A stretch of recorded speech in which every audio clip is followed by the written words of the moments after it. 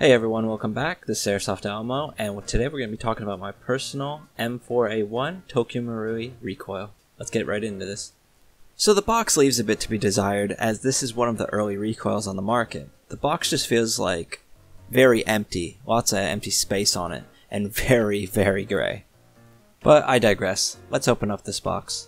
So even though this is out of my personal collection, I have yet to make any changes, so this is the same way you will receive it if you decide to purchase one for yourself. Inside the box you will see you get your standard unjamming rod, a mid-cap magazine, the M4A1 itself, a manual, and a little box containing some BBs. I must say, first impressions after opening the box, it looks great and reminds me what Tokyo Marui is all about, quality plastic. What I mean by this is, the M4A1 compared to other recoils has a lot of standard plastic furniture, which doesn't bother me, but it is worth mentioning. When held, you can definitely feel the quality behind TM's work. I'm unsure of what I'm going to be doing with the outside furniture aesthetically with my M4A1, but for now it is serving me just fine. But now it's time to stop gazing at this, and let's take it out to the chrono and see how it does. As usual, this test was done on a 0.2 gram BB and on a 7.4 LiPo. I'll post the results after the first 10 shots.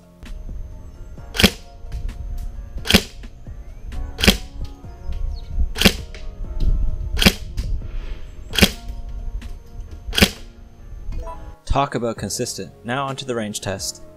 Unfortunately at the moment my range test can only be done at 10 meters away at a target that is 7 inches by 7 inches, which is far too easy for this rifle, but still, let's see how it does. Also, I'm still using 0.2 gram BBs by XL.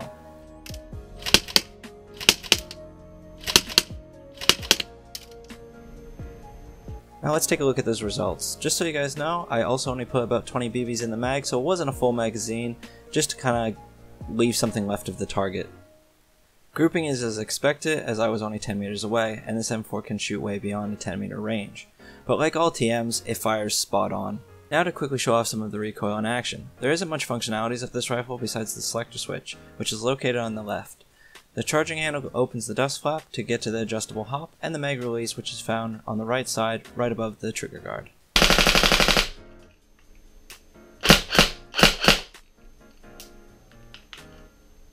So because this is an AEG and not a gas blowback, I can't tell you how many BBs I get per one filled gas mag. What I can tell you is my 7.4 LiPo lasts me all day, do a lot of single firing, and a couple full auto bursts, and I could literally play with this gun all day on a single 7.4 LiPo.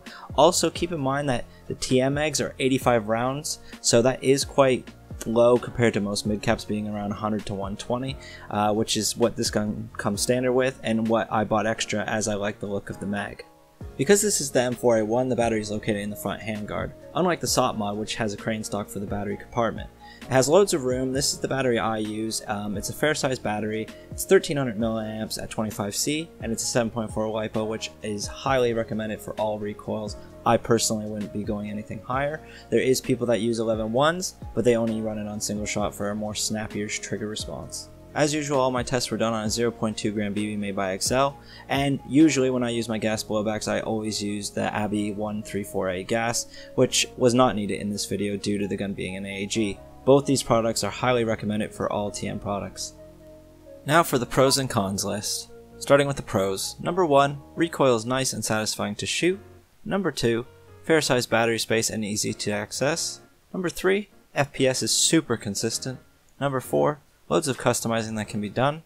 And now to the cons. Number 1, must use recoil mags unless you have an adapter. Number 2, loads of plastic furniture. So just a quick one, just keep in mind these pros and cons lists are just personal preference. These could change on what you think. You could actually have a lot more cons or no cons. This is just based on my personal preference of the product itself. But now it's time for my rating, and I could easily say that my Tokyo Marui M4A1 Recoil deserves a solid 10 out of 10. It's just something I cannot fault. Like all Tokyo Marui recoils, the M4A1 is right up there with the consistency, the accuracy, and the reliability. Plus you could customize it the way you want, making it your own. But that pretty much wraps up this review, everyone. Thank you for watching. Make sure to stick around for the cue cards above. If you haven't already, make sure to subscribe and like this video as it helps me out a lot. There's tons more reviews coming, so keep your eye out for that, and hopefully I can see you on the next one. Thank you all for watching.